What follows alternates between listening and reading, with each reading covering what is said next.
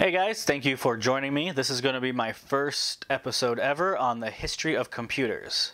So this is a new series I decided to make, something interesting to me and hopefully interesting to everybody else. Now my first episode is going to be about the US's first commercially available computer known as the Univac, also known as the Universal Automatic Computer. Now I hope you enjoy it. If you enjoy this type of video, let me know. If you have any suggestions on how to improve this series, also let me know that in the comments below. And please subscribe. Alright, now the first commercially available computer in the United States was known as the Univac.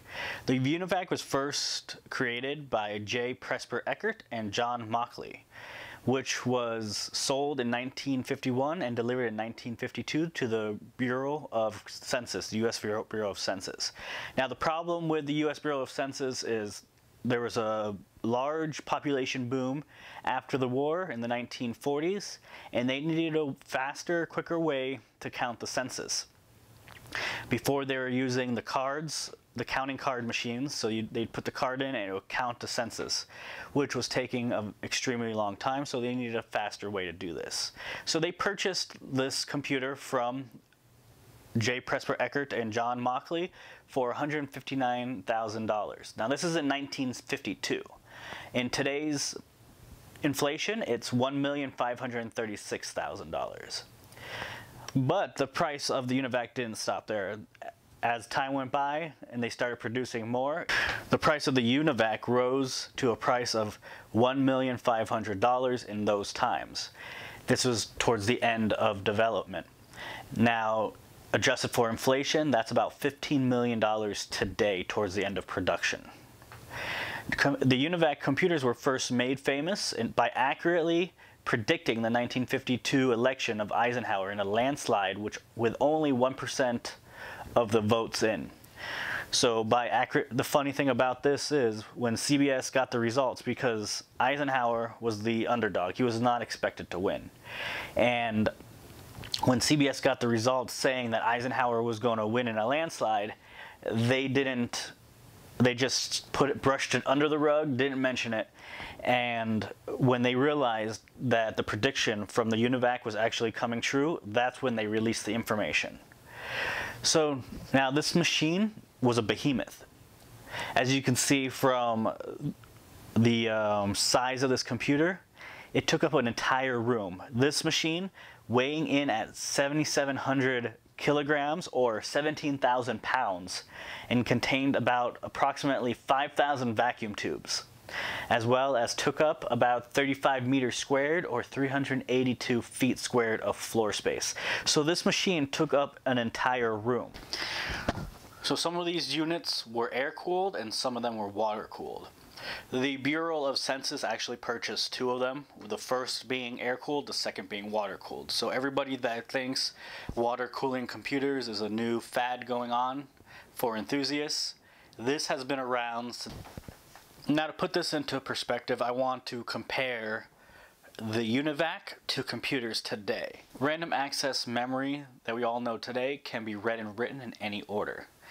Now the Mercury delay line memory is considered a sequential access memory. Now what does this mean? This means that it has to be accessed in a predetermined sequential order. So unlike the random access memory, it can't jump around searching for information and writing information. It has to go in order. And another problem with the Mercury delay line memory was the mercury. Now the temperatures had to be strictly monitored on the Mercury delay line memory due to the speed at which sound traveling through the mercury is different at different temperatures. Now for the storage on the Univac, it could hold a total of 10 uniservo magnetic tapes. Now these were 1,200 foot tape rolls that could store 128 bits of information per inch. Now let's compare this to a hard drive today. Seagate just announced a new hard drive back in December that can hold 16 terabytes of information. Now they also announced by year 2020 they should be releasing a hard drive that can hold 20 terabytes of information. Now that's a lot of information on one hard drive. But now let's compare this to the Uniservo drive. This was able to hold 128 bits of information per inch of tape. Now, if you take that 1,200 feet, multiply that into inches, you get a total for an entire 1,200 feet of tape, magnetic tape, you can store 230 kilobytes of information. Now, to get an understanding of how small 230 kilobytes of information is, you wouldn't even be able to fit one high quality photo onto that. Now, for the CPU in the Univac, this was able to perform 1,905 operations per second, running at a clock speed of 2.25 megahertz. Now, this might sound like a lot of operations per second, but now let's compare that to the 9900K I have in my computer right here. Now, my 9900K can do 201.22 giga operations per second at a base clock speed of 3.6 gigahertz. Now, that is a major difference in speed compared to the two processors and in operations per second. So the Census Bureau, like I said, used two Univac computers, and they were in use till 1963, whereas an insurance company known as the Casualty of Tennessee used their system the longest until 1970. In all the years, a total of 46 Univac 1 computers had been sold. The high costs to operate and advancements in technology made the Univac obsolete. This has been my first episode of the history of computers. I hope you all enjoyed it. If you have any suggestions on how I can improve my series, please let me know in the comments below, because I want to make this a very interesting and fun and educational series on my channel. And if, like I said, if you want me to continue making these on different subjects of computer history, let me know. And if you guys are watching it, I enjoy making it. So thank you guys. Please subscribe if you enjoyed the video, and you guys have a great day. Hit the like button if you enjoyed. Thank you.